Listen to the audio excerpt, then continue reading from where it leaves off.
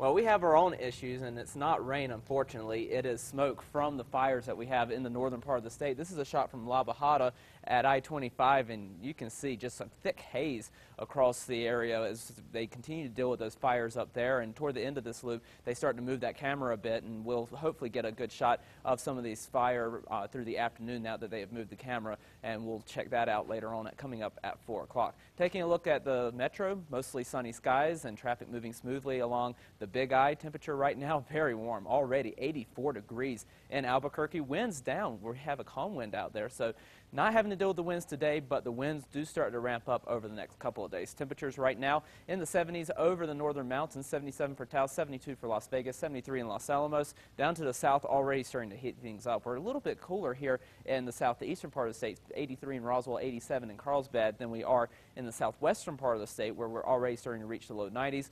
But temperatures across the entire southern tier of the state will warm up throughout the afternoon. So don't worry if you're not in the 90s now, you soon will be. Over the northern mountains, wind speeds between 10 and 15 miles per hour, especially over toward the Jemez Mountains where they're battling those fires. Down in the southwestern part of the state, we're starting to see winds pick up a little bit here, 15 mile per hour winds in Silver City. But today actually will not be a big wind day across much of the state. We'll see breezy conditions, and that'll be the case once again for Friday. As you can see, the blues start to fill back in, winds between 10 and 30 miles per hour for tomorrow afternoon.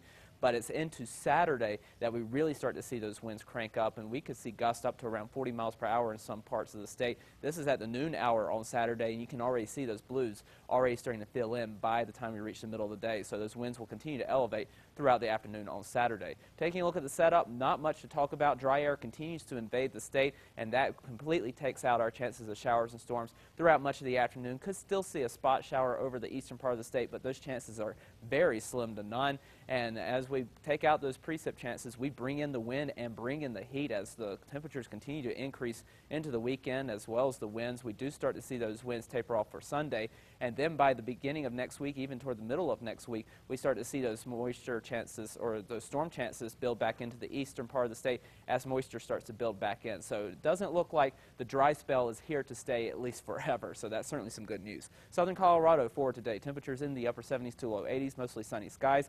We stay in the low 80s for Friday and Saturday, and then chances of those showers and storms returning for early next week. Over the northwest, sunny skies with temperatures in the upper 80s to low 90s.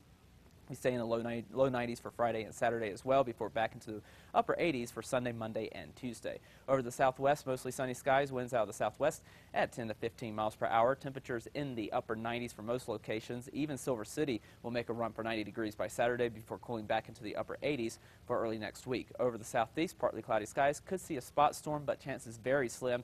Temperatures in the mid to upper 90s, and then temperatures continue to warm up to the triple digits for Friday and the upcoming weekend. Chances of showers returning by the middle of next week. Over the northeast, mix of sun and clouds. Could see a spot storm here or there. Temperatures in the 80s and 90s. We dry out for the weekend with temperatures in the mid 80s, then back into the upper 70s with chances of showers and storms again by the middle of next week.